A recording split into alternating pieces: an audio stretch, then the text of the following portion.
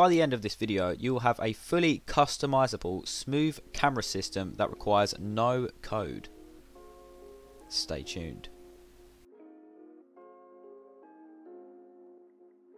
Hey guys, Blakey here and welcome back to another video. Today I have a smooth camera follow system, as you can see in the title, and that is exactly why you guys are here. So in this video we're going to be using a system called Cinemachine. You may see it at the top of my screen already, and you will probably not have that if you have never heard of this before. It is very simple to set up, it's very simple to access, it is completely free, and it requires absolutely no code. This video is going to be extremely short. That is just how simple this is. So without further ado, let's jump straight into it. So I'm just going to show you guys what we're working with. I have a basic cube that can move, but the camera has absolutely no movement, and I know camera movement is something that many people have a problem with. It is a very annoying issue, especially when you want to pair it with all these different aspects of like your camera, like nice visuals and good looking camera angles, etc, etc. This is a 2D version of Cinemachine, but Cinemachine also works with all 3D types of games. There is many different ways you can use it, and I'm going to show you guys the very basic way to introduce you guys to the world of Cinemachine. So without further ado, let's jump into it. So the first thing we're going to do, we're going to go up to Window at the top. I'm using Unity 2019.2, but this works with all above 2018.3, I believe. And we're going to go onto Window. We're going to go down to Package Manager, and it's going to give you access to all of these add-ons. If you go ahead to the Advanced tab and make sure Show Preview Packages is ticked or unticked, just keep unticking or ticking, because it's weird, like it says unticked but like it shows more when it's, yeah, but either tick or untick depending on whether these more come up. But you basically want to be at the point where more tabs come up. Anyway, so you want to go down to Cinemachine.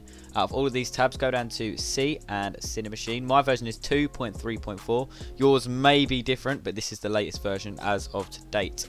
Go ahead and press install. It should be down here. Mine doesn't say that because I already have it installed. I just have remove, which I'm not going to do. It is giving me the option to update, but I'm not going to do that for the purpose of this video. Okay, once that is installed, you are good to go. So the first thing we are going to do, we're going to go up to Cinemachine, which is to the left of Window for me at the top, and you have all these different cameras. The only one that we want is the bottom one that says Create 2D Camera, and instantly a few things are going to change. So if we're going to click that, and you can see the camera moves slightly, don't worry about that.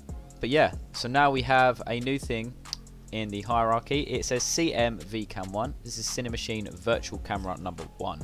And you can see there is a little icon that appears next to your main camera. If we scroll down, you can see your camera now has a Cinemachine brain. This is a script. You don't need to worry about this script. The reason it says this is because now your Cinemachine camera and your main camera are attached and are one. If you see when I click on both of these, they're the same camera.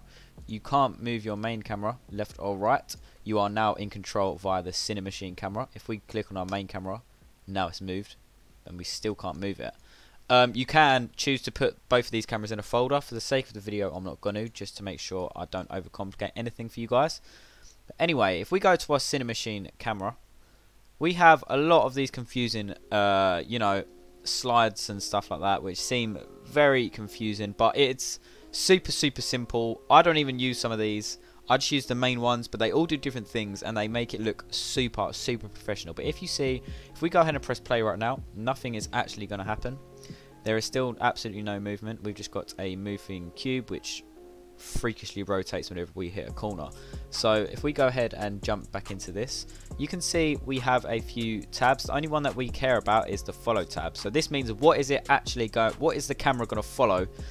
And obviously in our case that is a player. So if you click on this and you drag our player into that follow tab right there, and you can see the camera snaps to it instantly. By default it has some pretty cool settings, which for a lot of 2D games this is absolutely fine. Okay, so now we're going to look at these body settings. So if we go to our game, you can see there is a purple dead zone. This is what this is called. So if we change these, you can see that this kind of goes in and out, and same with the Y. So what the dead zone means is, it's really hard to kind of explain it, but say if we set both of these to 0.2, When your player moves left and right or jumps in this vicinity, the camera is not going to move, hence the dead zone. The camera is dead while the target is in this area. So if you see, if we move left and right very slightly, the camera doesn't move at all. But if we, well, the jump don't work because we're still inside the dead zone. But the minute we come out of the dead zone, the camera starts to move. The minute we go back in, the camera starts to move again. But you notice the camera doesn't snap to the middle of the player. Like, it doesn't center to the player. It just centers the minute it gets inside the dead zone, the camera stops moving. So yeah, so we're gonna change the settings now so the camera will snap to the middle of the player. So what we're gonna do, we're gonna set the soft zone all the way to the right. So that's the purple right here. And now if we press this, it's quite similar still, sorry, because we need to set the dead zone to completely 0. Now there will be full movement, just like that. Now you see that zone has gone. There is absolutely no dead zone. It's going to snap to the center of the player straight away. Now this is completely down to preference, but as a game developer who's developing a 2D game, I wouldn't recommend it because obviously I'd have to do a lot of research for 2D games, and players may not want the absolute constant movement. I recommend having a dead zone if you're going to use this. I recommend setting it to around what we had, maybe 0.25.